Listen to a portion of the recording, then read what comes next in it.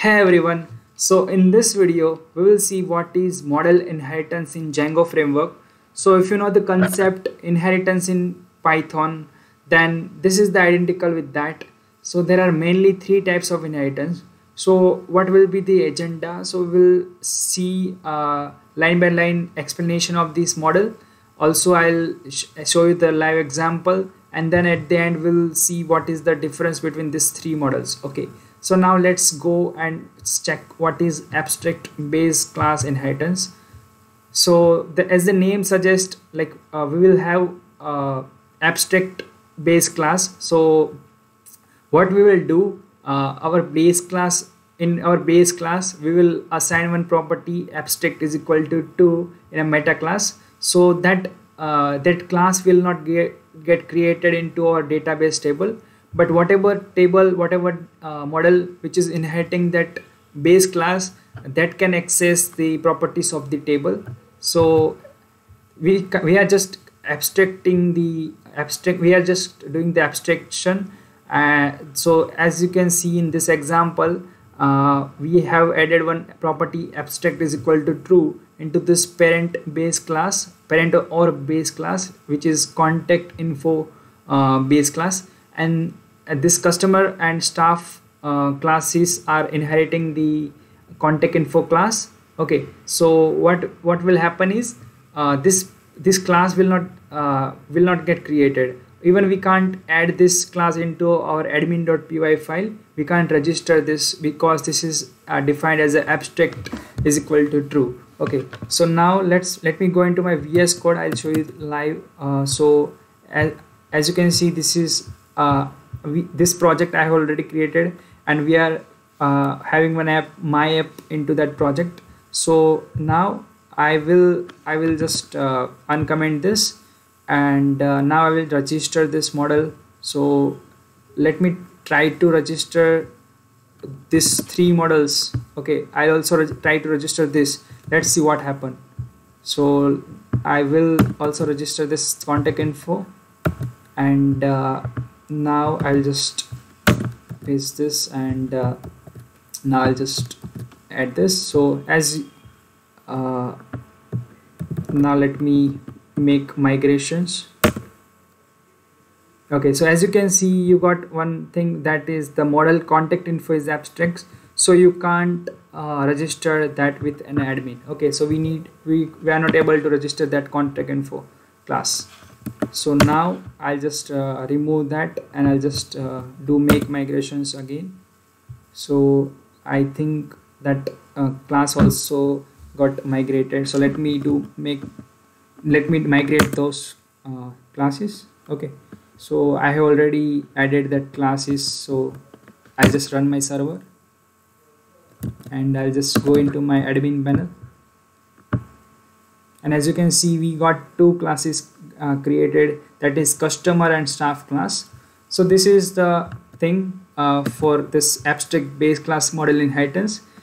Now I'll go into second, which is multitable inheritance. So what will happen in this kind of inheritance is whatever child class is inheriting the parent class, both the table will get created, and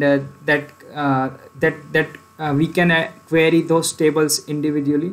So let's go into the example. So this is the parent class place, and also this restaurant class is inheriting the place base class. Okay, so both the table will get created into the database. Okay, so this is the main difference between abstract base class and multitable model inheritance. So in this, both the table will get created. In abstract base class, only the child table which is inheriting the base class which will get created. And now I'll not create the add the code into my VS code for this. I hope you understood the difference. Now I'll go into the third one, which is proxy model inheritance. So this is the one kind of inheritance in which we will not add any extra field. Even we can't able to add any extra field into the child table, but the only difference is in proxy model inheritance we can add some extra functionalities into our child table which we inherit from our base class. So the only difference is that, because let's check the example of this. So as you can see, we have one base class person and one child class my person. So now in that we have added proxy is equal to true property into meta class, and also added one extra functionality, extra property, that is ordering is equal to first name. So we are ordering this objects of the model based on the first name. So now what will happen is whatever we change into this my person will also get reflected into person table, and vice versa. Like if we change anything into this person table, then that will reflected into this this my person table. So this is interconnected, you can assume. So why this is happening? Because we have added proxy is equal to true property. So now let me show you. So I just uncomment this, and now I will comment this proxy table code, proxy model code. Okay, so now we need to register this person and my person into admin. Okay, person and my person. Okay, so now I'll just register those person and my person. Okay, so now I will make migrations. So before that, let's remove the caches. Okay, so now let me migrate this. Okay, so now let's run the server. Let's check this is reflecting or not.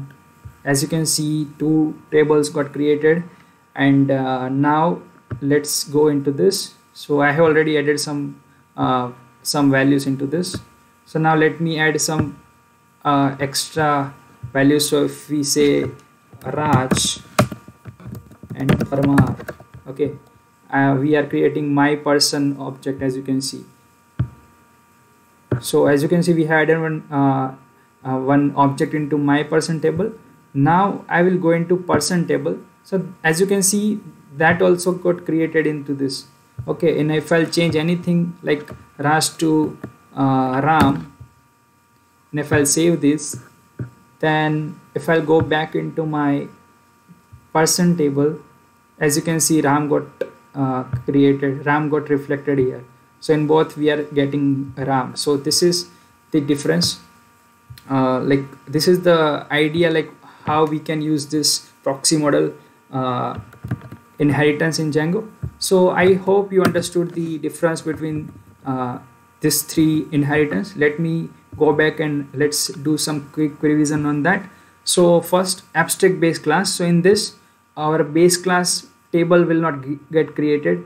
Only whatever class is which is inheriting the base class will get created into the database. Okay, so this is the one kind of property of this abstract base class inheritance. Second one, multitable inheritance. So in this, we all the table will get created, whatever, like if base class will also get created and child class also will get created. Proxy model inheritance, we are not able to add any extra fields into the child table, but if we want to add some extra functionalities into the child table, like we want to add some ordering or we want to add some default manager settings, then we can add that properties into the child table. Notice that we are not able to add any extra fields into proxy model inheritance tables. Okay, so if some child class is inheriting the base class, then we are not able to add any extra field into proxy model inheritance. So that is the key differences between these 3 models. I hope you understood. If you did, then please do subscribe the channel and press on the like button.